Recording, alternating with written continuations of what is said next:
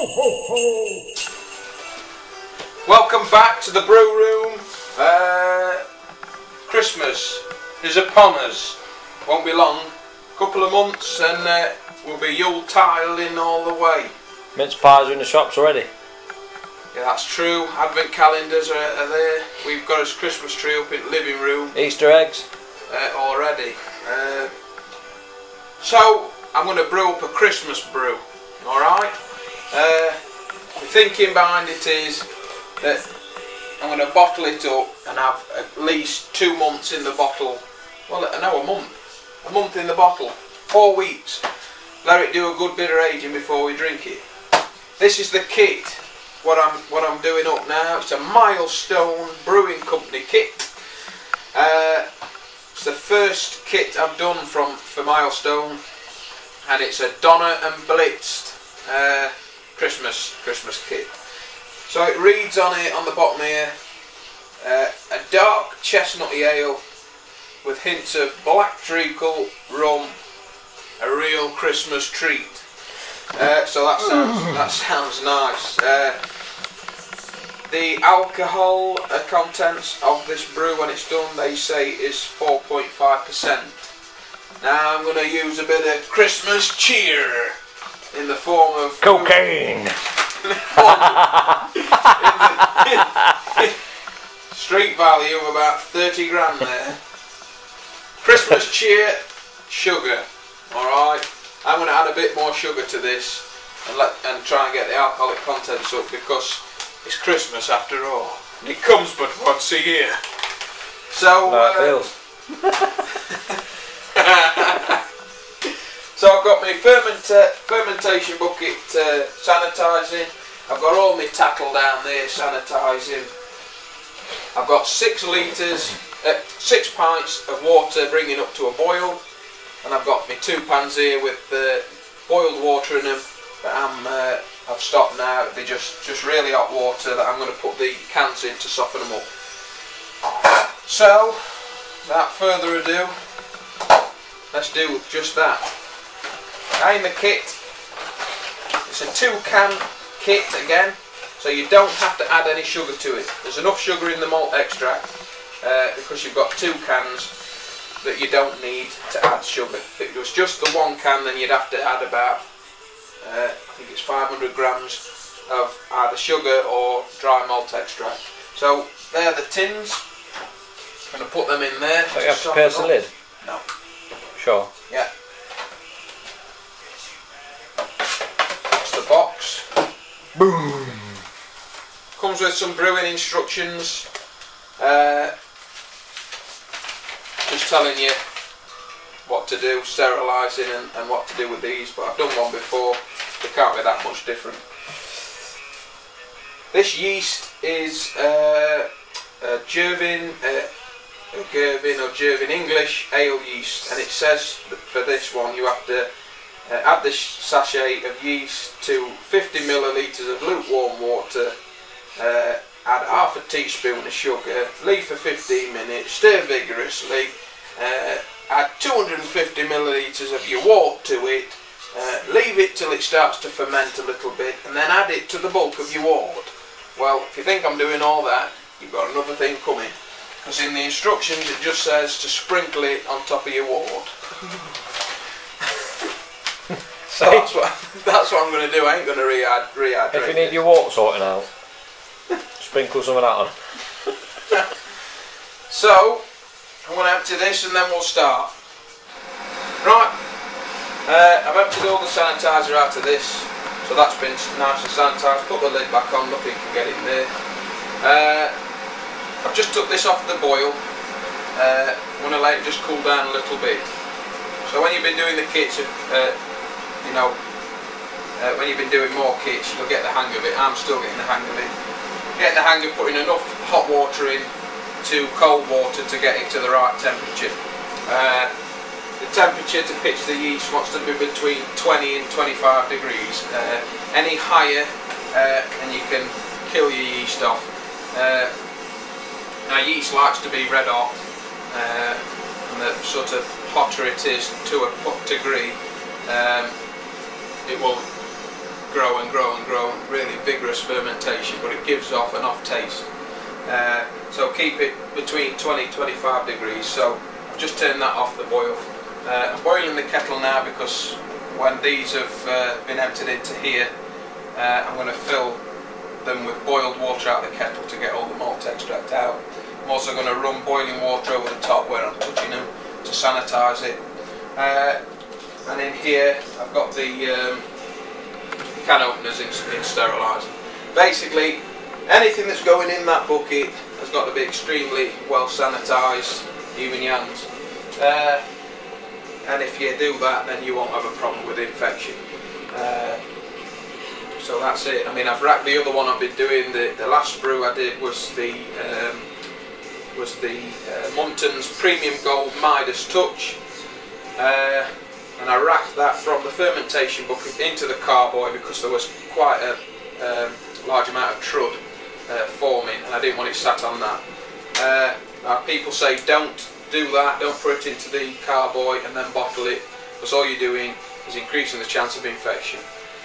But if you've sanitised everything really well, you've eliminated that infection possibility. So when people get lazy with it, that's when you get problems. So everything's well sanitised to start with, and you won't have a problem. Right, it's time now to get the malt extract into the fermentation bucket. The way we're going to do it is obviously take the cans out of here. The red hot. Get a clean tea towel.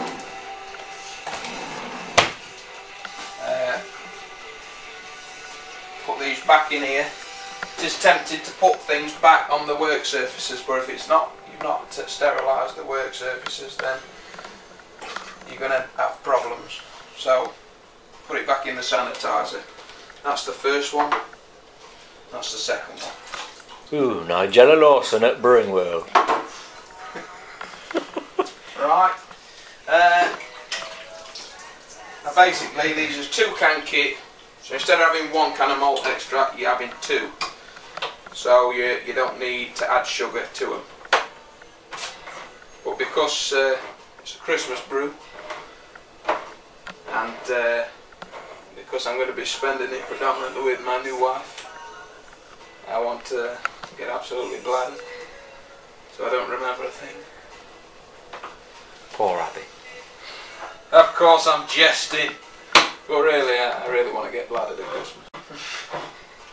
I've got this building, woman. Right, that's it, they go back in there just to keep them clean.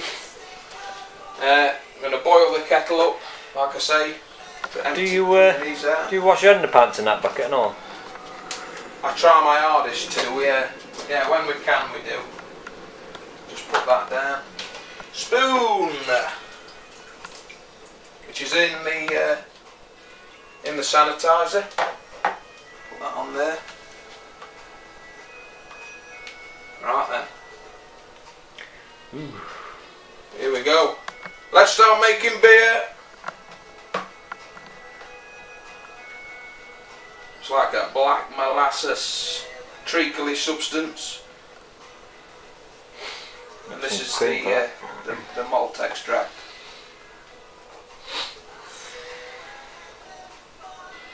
So don't have to get it all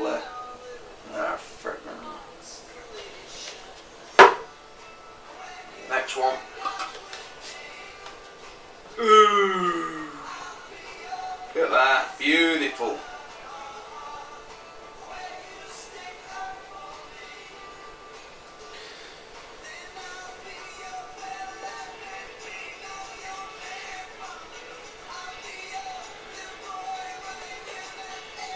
Full of sugar, full of yeast food.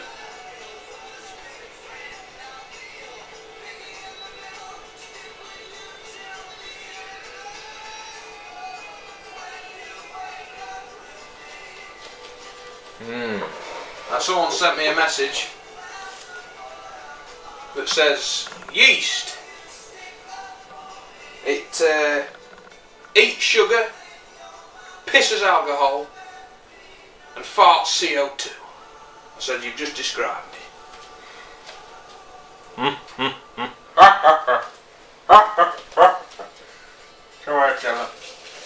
So in the cans now with the boiling water.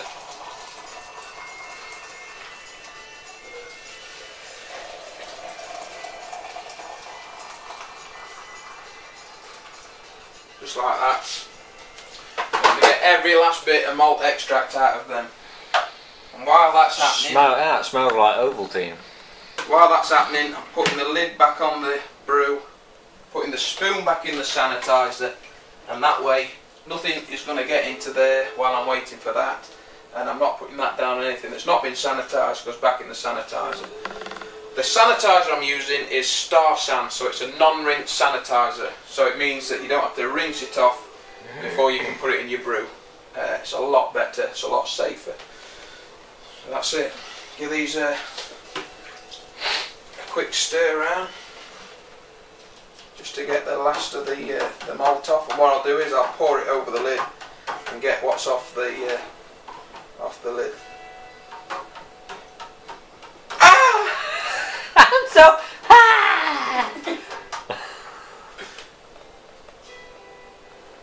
that smells like Ovaltine. See that running over the lid there, getting every last bit of the malt extract off of it. See that? Nice and clean, look. Beautiful. Do the same with this one. And again, using boiling water, which is sanitising all the time, so don't worry about it running over the lid.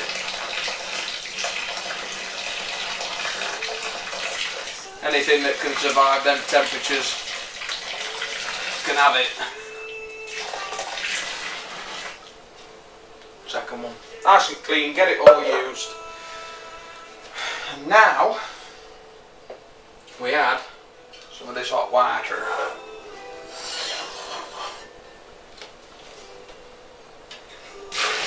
Say there's 6 pints in there. We'll add a bit of it, and I'm going to top it up with cold water now. I'm going to give it a stir with my spoon. Quick stir with my spoon, and then I'm going to top it up with cold water to the 20 litre mark. We're going to be topping it up to the 23 litre mark. If you top it up to the 20 litre mark, give it a temperature test. Then you've got 3 litres in which to either heat it up or cool it down. And if it's too warm, even when you've topped it up to 23 litre, you can put it in your sink, put the lid on it, run some cold water around it, do anything just to drop the temperature. I suppose you're better off being too warm when you've got all your water in than too cold. You can always cool it down, but it's harder to warm it up.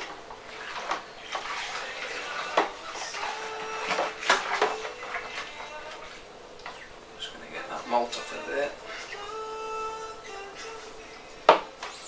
Use your tongue. Lick the lid of life. So now I'm going to add the cold water. These pans have had boiling water in them, so they are sanitised. Nice smell, that, isn't it? Yeah. And like Paul said, it smells like a big tub of Horlicks.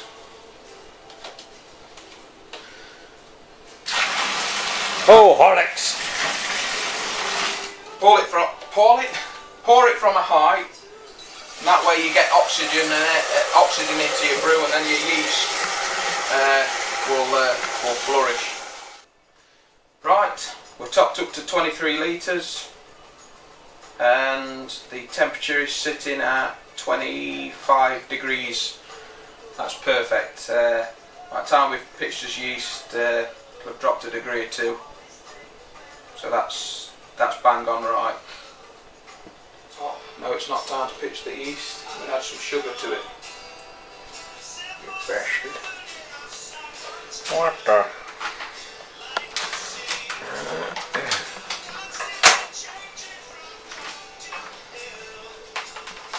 So how much of that putting in? About 100 grams of this. Would have been naughty to it.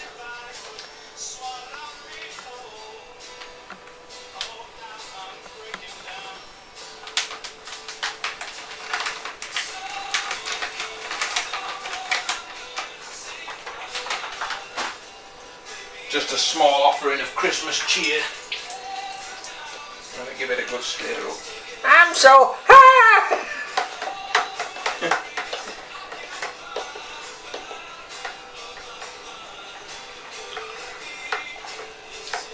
I'm gonna...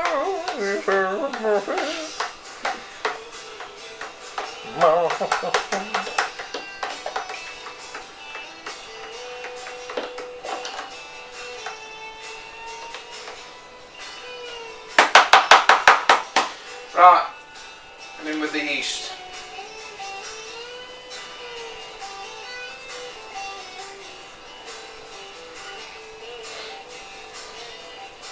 You got to stir that in as well after, or just let it settle? Some people let it sit on the foam, some people stir it.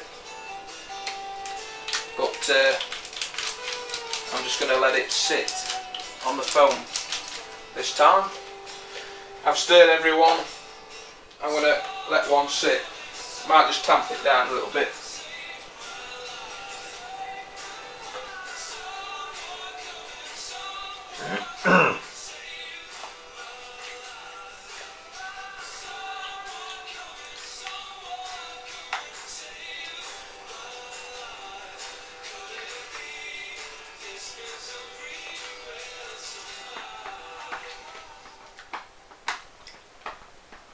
And that is it.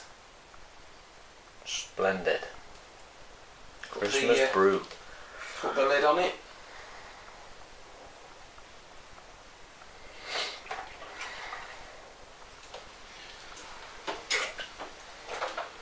Crack the lid on this.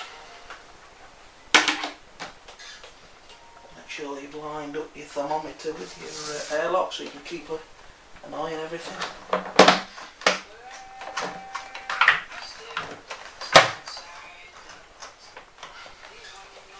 Your airlock.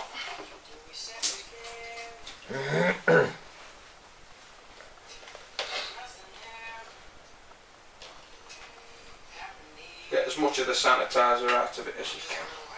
It is non-rinse, but you don't want tons of it in.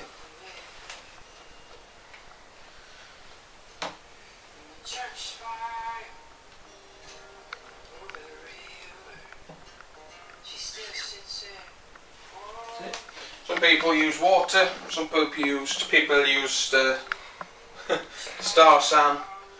I use gin, mainly because the first brew I did, I picked the brew up to move it, and in picking up the brew it stuck some of the gin inside the brew, and I thought if that were Star San, probably wouldn't be best to have, you know, large quantities of it in your brew.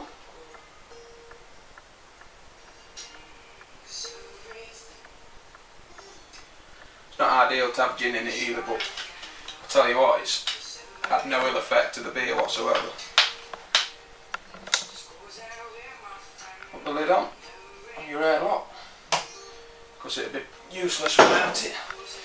And now if you press down on the lid, the two levels are the same. If you press down on the lid, the levels should change, and if you hold it and they stay the same, then you've got a good seal.